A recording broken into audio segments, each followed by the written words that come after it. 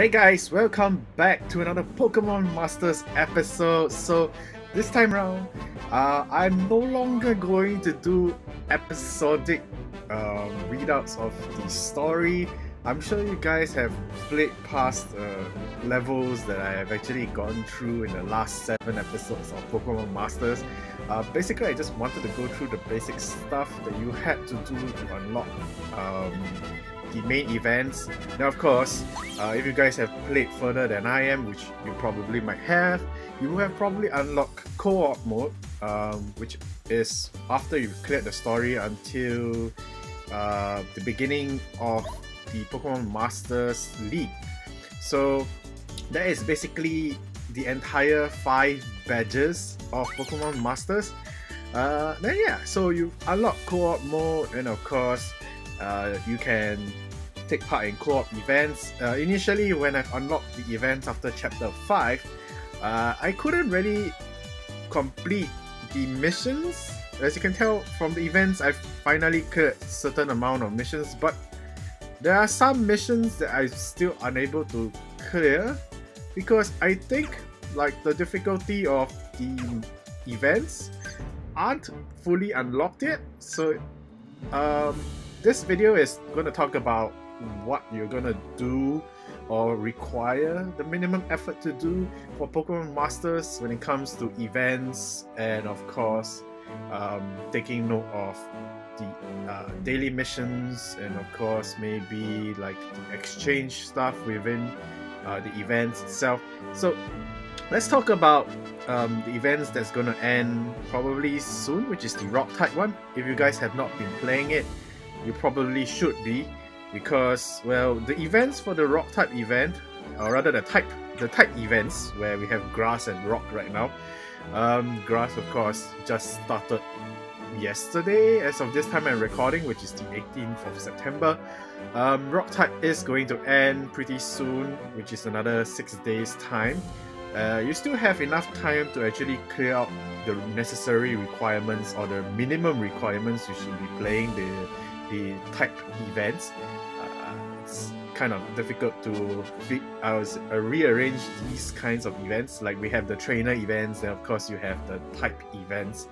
So let's put it as that trainer and type events. So far that we've only seen Dana launching out in Pokemon Masters at this point of time.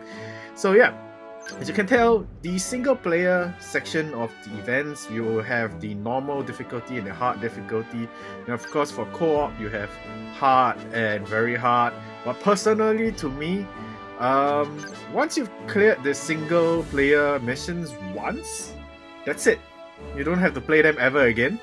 Although they kind of boost XP up, but personally I think the XP in the co-op modes are way more beneficial, because well, the difficulty wise that the single players come with, they don't really give a lot of XP to begin with, so that boost in EXP up is kind of pointless. And of course the rewards under the co-op is actually better. Apparently I have not cleared this. That's probably one of the reasons why one of my missions have not been cleared yet. So mainly because, well, my team of Pokemon under the Rock type aren't exactly high level enough to probably handle very hard. But you have to consider as well that other people are playing with you, since it is co-op mode. So I noticed there is this minimum level standard. Let's say for example, let me choose my team with, no, not this one, that's for Gary's event. So like this one, this is my pure Rock team. Of course you will get the Signa Brock version once you have reached Pokemon Masters League, which is the necessary requirement to unlock co-op mode. So yeah, then you start leveling up your trainers, and of course once you hit the strength requirement needed for that particular difficulty, you are capable of taking part in it as well. Then at the same time, your team members will of course meet the requirement, and of course you guys will help each other out to battle the bosses of that particular difficulty itself. So I've actually cleared all the exchange requirements, the minimum requirements for rock type training event. Let's go over to the exchange menu so I can explain to you guys what you actually need to do at a minimum standard for these type of events. Alright, so let's head over here, go to exchange items. Then of course you can see that grass type training event. Then of course you can switch on to the rock type. Then you've got Gary, or most of you guys probably know him as Blue, considering that Pokemon Masters uses their in-game names. Alright, so let's talk about the rock type event first. As you can see, I have 2 items missing, which are the 2 minimum items you need to exchange for. The rest of the items are not exactly that important. So if you guys have access, you know, I think those are vouchers, yeah. If you have access vouchers, then you can go ahead and exchange them. So how do you actually read the information here? That's pretty important. So 12 days left of the event, you can see that duration time period left on the event as well when you're playing it in the explore mode. Then of course, this part here, this is the most important. So it shows you how many you can exchange for. So you have exchanged 0 out of 2. So there's 2 in total you can change for. Then followed by the more common items. Therefore you can switch out for them as well.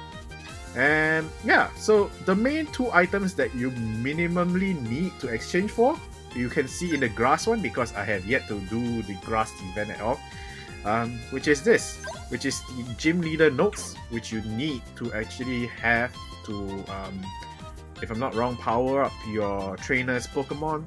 And of course, this one is the replay ticket. Let's say, for example, if you guys don't know how to use the replay ticket, this is basically what is used. Let's say, for example, I'm going into the training area. There are some of the events that I've already cleared. Like, let's say for this one, I have 0 remaining battles. So I apologize for the message tones that's occurring on my computer. But yeah. Okay, so for example, if you tap on it, because you can't really play it anymore because there's 0 remaining tries. But somehow or other, the go button is still lighted up. So if you tap on it, it will ask you, do you want to use your replay ticket? So if you click yes, you will get to, you know, take part in this adventure again. And of course, they will give you a warning sign. If you use the item, it will not be replaced, that kind of thing.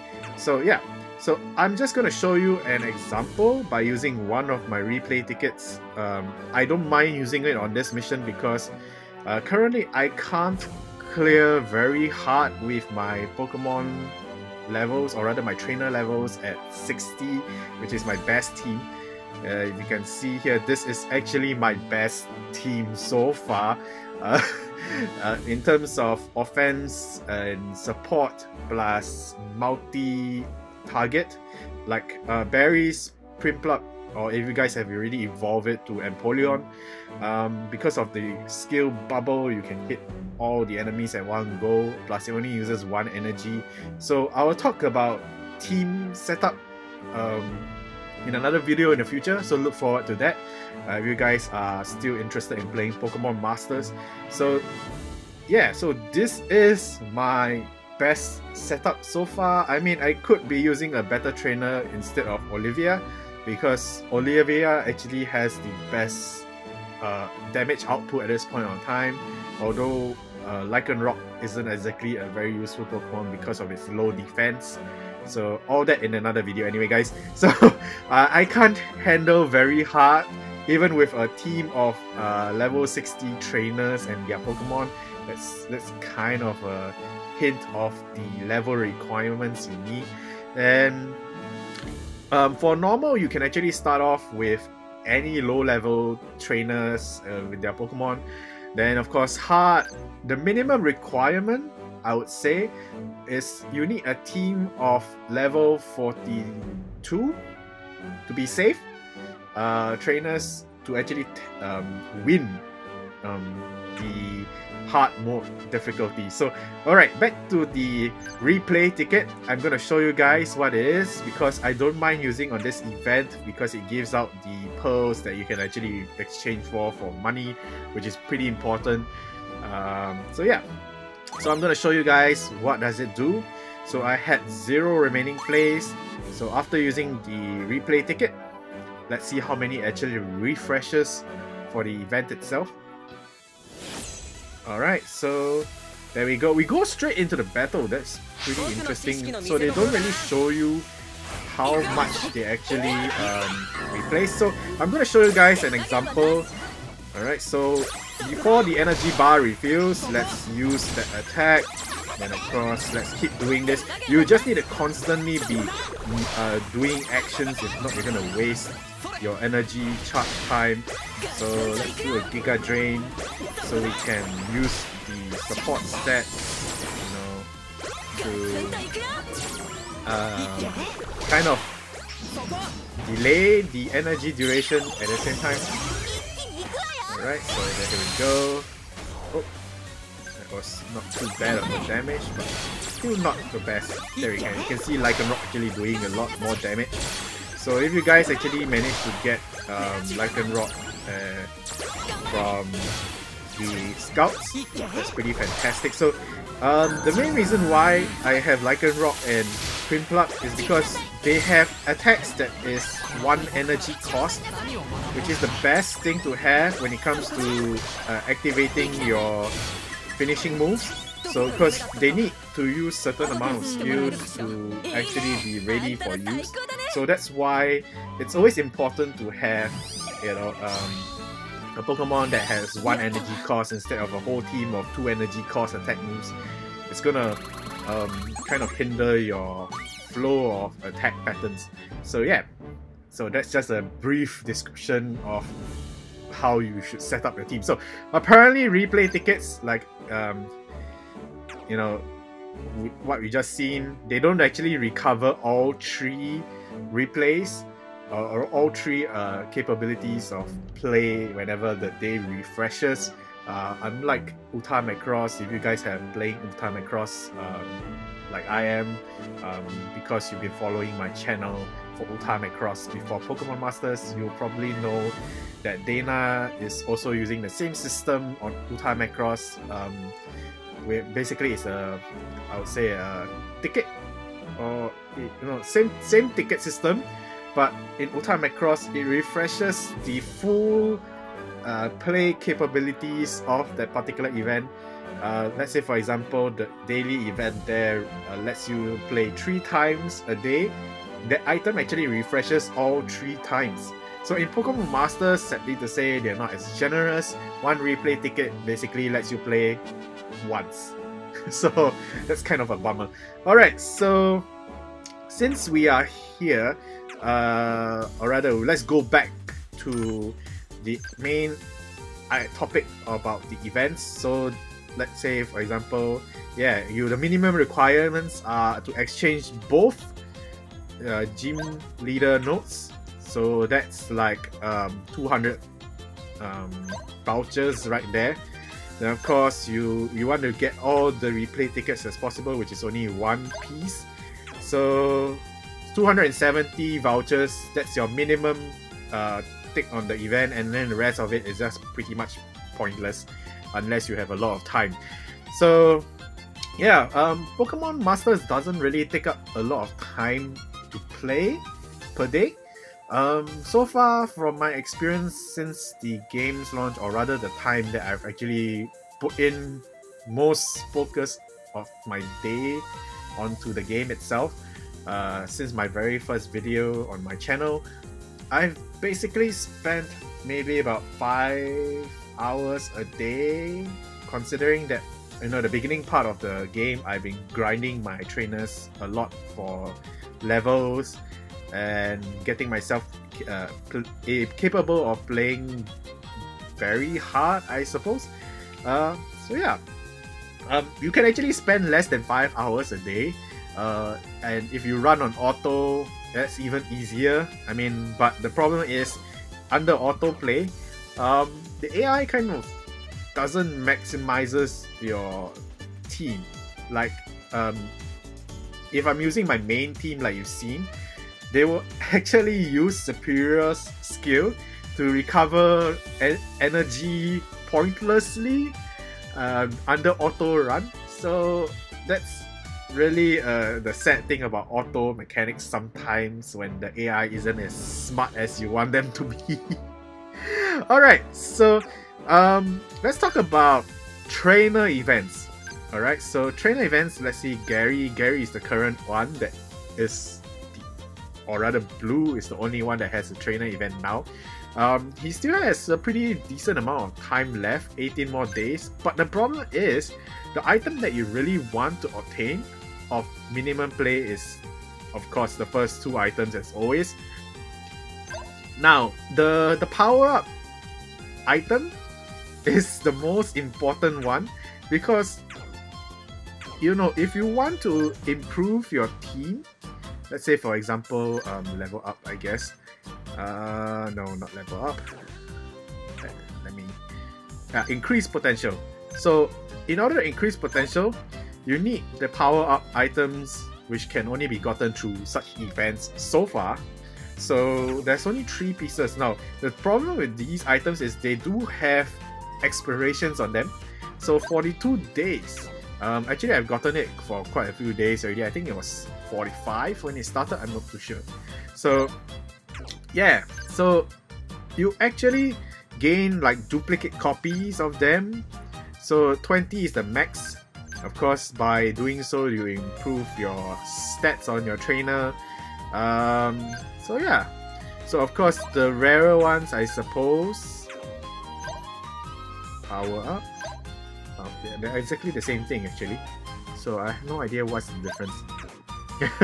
Okay, so I guess maybe one of them actually gives more stats, used to increase a sync pair's number of stars.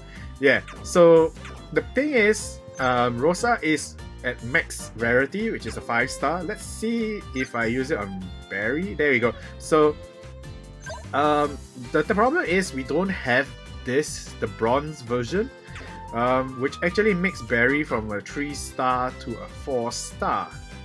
So yeah, I guess eventually when Dana releases the items, they will be of use to rare up your trainers. So, but in the meantime, all the level 5 trainers, Olivia, Blue, Rosa, and of course the brand new one, which is, let's see, where's the scout? I can't really remember her name. Kotone? Yeah, that's her Japanese name. So, oh yeah, Lyra is her English name, so Kotone is the Japanese name of Lyra. Okay, all these trainers that are focused on with their individual scouts are all level 5, or rather rarity 5. So yeah,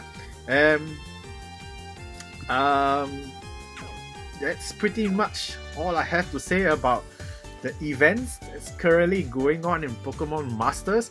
So hopefully all this information gives you the idea of the bare minimum that you need to play, you know, to at least get out all the important exchangeable items from the shop for these events itself. Then of course, don't forget to clear all the event missions, because, you know, I don't know, 10 golden rarity pearls are pretty awesome. If you guys don't know what that actually does, go to the exchange shop. Then of course, general, if you scroll down, 10 rarity gold pearls is equivalent to 30,000 in-game currency. So and if you don't know what in-game currency is used for, oh my goodness, what have you been doing? You can actually use the in-game currency to exchange for shards that you actually need to evolve your trainers Pokemon. Then of course you could buy your energy bar extensions, which I've already done, so that's why you can't see it here. Then of course you can use the money to buy all these time limited items, which you can probably get from grinding a lot, which is really not necessary. But I guess the important one to actually pay attention to during this exchange periods, which have limited days, is definitely the replay ticket. So yeah, that's basically it. for Pokemon Masters at this point of time. You know, because Dana hasn't really started rolling out like ranking events, which is a good thing. Because if they do launch out ranking events, I don't know whether I can actually compete against people who have tossed money into this game so far. At this point of time, I'm still playing it free to play, and I have not really spent any money. And of course, ever since Dana fixed a certain bug, they gave out, you know, I think it was 9,000 gems, which was pretty fantastic.